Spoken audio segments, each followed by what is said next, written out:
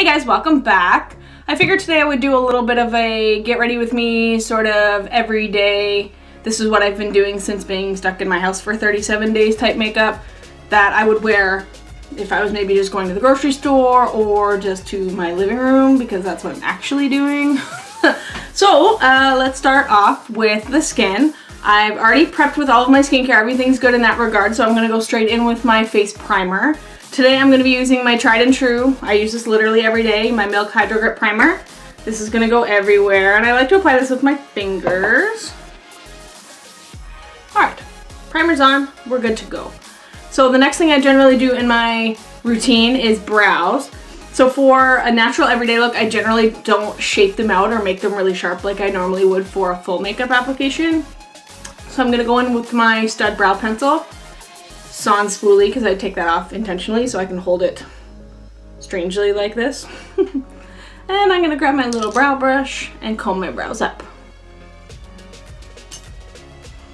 And then I'll just run like literally directly under the brow to kind of sharpen the shape a bit, fill them in a touch, and leave them just like that. That's literally all I do for an everyday like super natural makeup.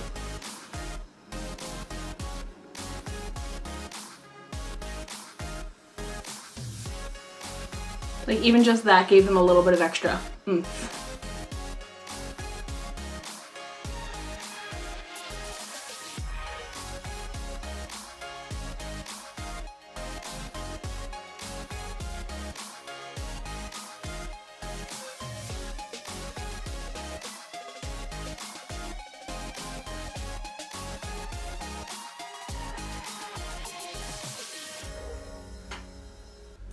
Cool.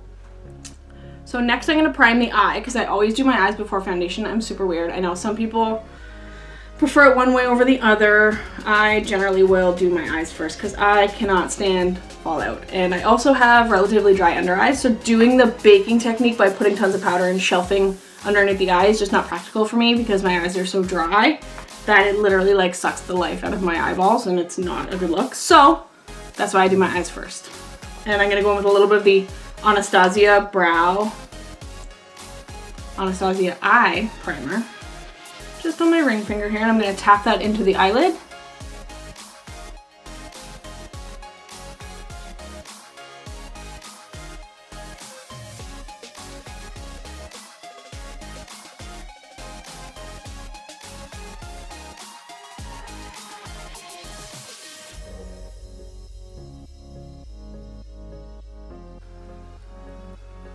Yeah, I'm happy with that.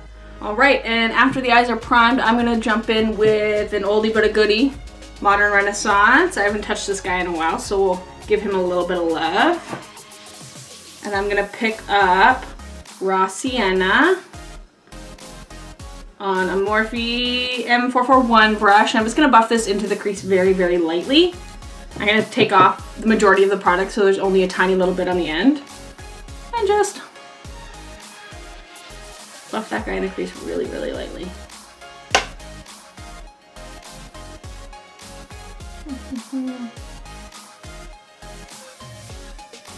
Yeah, so it's really softly diffused. You almost really don't even see a lot of that color. I just want it to kind of define my eye just a touch. I'm going to put a little bit of a lighter shade actually on my mobile lid just to give it some contrast. But for the most part, this is really all I'm going to do on the lid.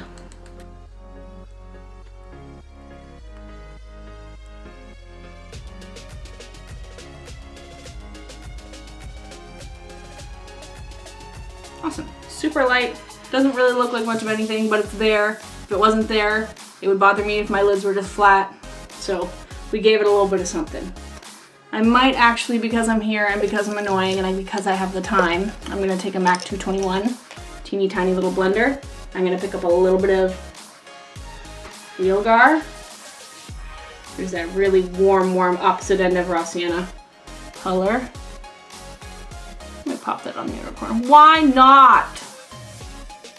We're friggin' here. I'll take my tried and true Big Blendy, that Morphe one. But I'm officially gonna start calling this Big Blendy. And he's gonna go.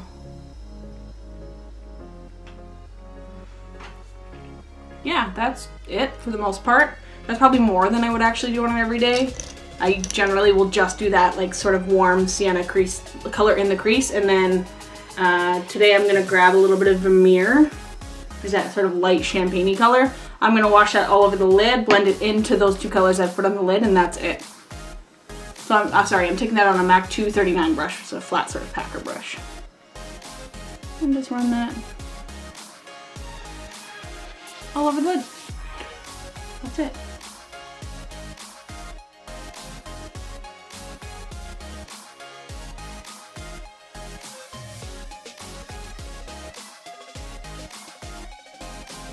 That's it. Pretty soft, natural eye. And then just to define the lid a little bit, I'm going to take a MAC 266, little angled liner brush, Cypress Umber, mixed with a little red ochre, why not? Keep the warmth in here. And I'm just going to press that into my lash line. Again, speaking of lashes, if you've been here since I started this channel literally a week ago, you will know that I have 1 or 2 rogue lashes hanging out from my last lash extension fill. Happy to tell you they're still hanging out. They're still living their best lives on my eyelid. I can't friggin' get rid of them. So they might be with me forever, which is great. So the next step would be complexion. Now for everyday complexion, again, I'm gonna keep it super basic and super natural for the most part. Let's go in with my under eye concealer. I'm gonna take the Maybelline Fit Me concealer in the shade 5 Ivory. And just do. So I just ran downstairs and I'm out of breath. Actually so gross. And I know for an everyday makeup, this looks like a lot of concealer, and you're right. Because 90% of it is going to be absorbed by my little beauty sponge. Being stuck in my house has caused me to literally break out everywhere here. Again, not that I'm going to say anybody, but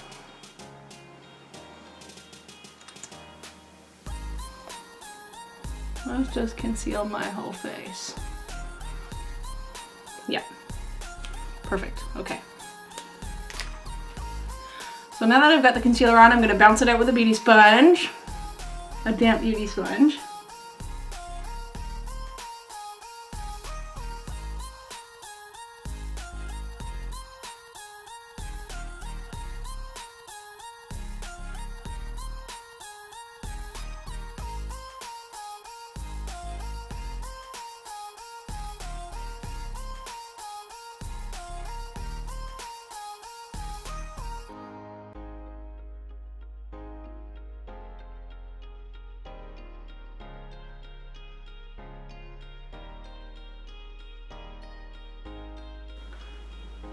Not perfect, you know? Okay, I think that's blended sufficiently. We're good. And I'm gonna go on with my tried and true Ordinary Serum foundation. Did like 1.5 pumps on my sponge. Dab here, dab here, dab here, dab here, dab here, and blendy blend.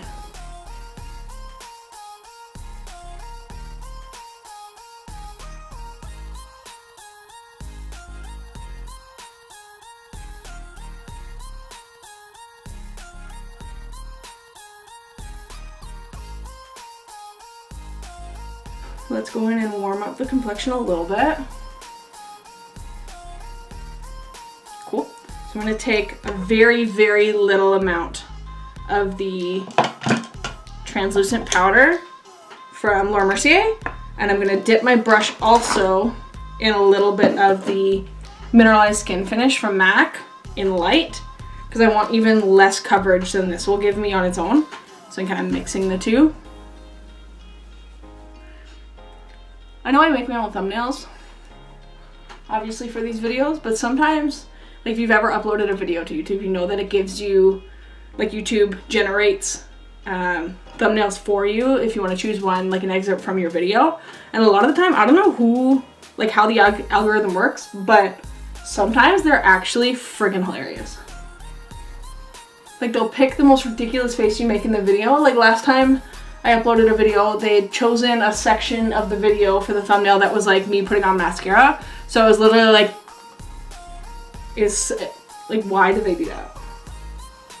It's almost like they know. They try to pick the spots in your video that you actually look the most stupid and the absolute worst. And they're like, yep, that's it. Use that one. Cool. All right, so the face is set, everything's good, skin still looks pretty natural. I've got a decent amount of coverage, but my skin tone looks even and it doesn't feel heavy. That's key. Every day, looks very natural.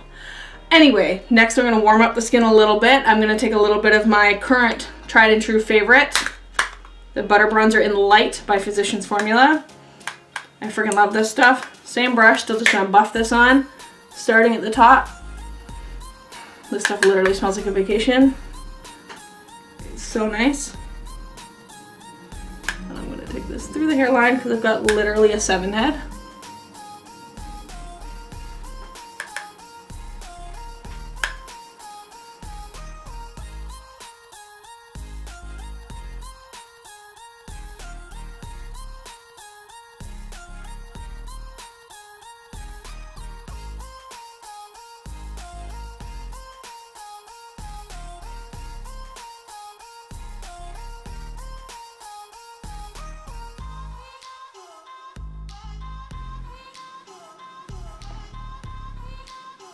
Alright, okay. So now I'm gonna add a little bit of color into the cheek, and I'm gonna take my NYX Pink the Town blush on an inglot angled blush brush. Dust off the excess and pop him very lightly. This is like not pigmented at all, but it kind of works my favor today because I want it to be very sheer and natural. Does it look good from far away? Sure as hell doesn't look good from close up, but that's neither here nor there. That's not the makeup's fault. Highlighter time. I want my skin to look super ultra dewy and ultra glowy, so I'm kind of in a fight between which one I'm going to use, and I'm probably going to use both, so here we go. I'm going to take a little bit of the Annabelle. I tried this for the first time in my Made in Canada video, the Annabelle Bouncy Shadow.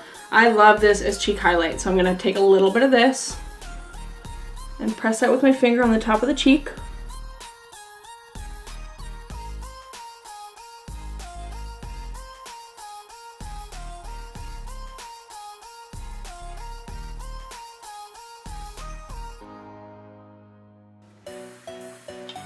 Cool, so that's a very sheer, light base for my highlight. And now I'm gonna... Cool, so that's a very sheer, light base for my highlight. And now I'm gonna go in with a little bit of a combination of Silver Dusk and Golden Bronze loose powder highlights from MAC. I like to use them wet so they're not super glittery. They just kind of melt into the skin a little bit more. And I'm gonna press that right on the top of the cheek. And the reason I use them both, which I think I explained in another video, but Golden Bronze is kind of a darker bronzy tone, and it's a little bit too dark for me to use as a highlight on its own, but Silver Light, or Silver Dusk, sorry, is silver and light. So I kind of combo them together to get the benefits of both, and I create my own custom sort of highlight color. It's got a little bit of a bronzy shift to it.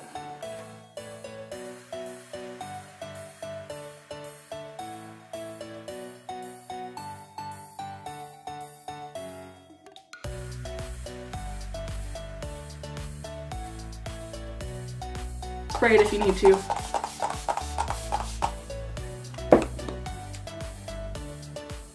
Get your hair out of your mouth. And we're good, I think. Cool. Yeah, that melted it into the skin nicely. I think I'm happy with that. Looks pretty natural for the most part. And now I'm going to go in for lip. And I'm gonna keep this super simple. MAC Prep and Prime Lip.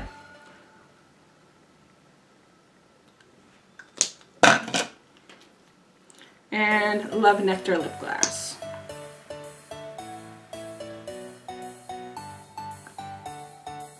Just like that.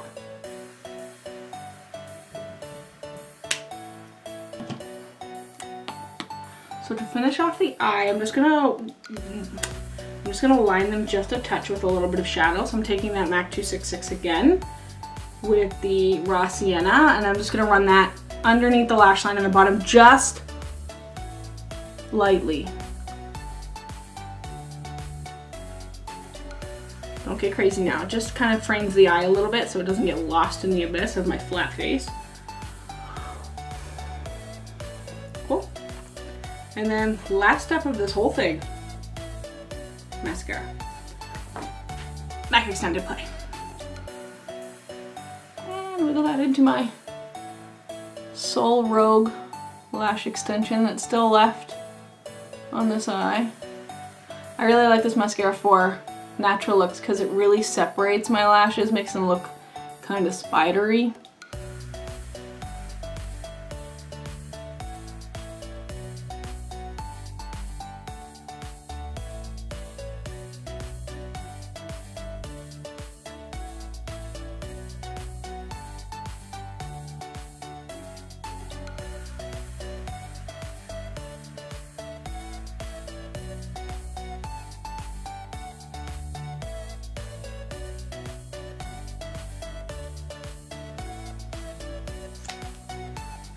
Alright guys, well that's it for the most part for my everyday sort of natural being stuck in my house type makeup.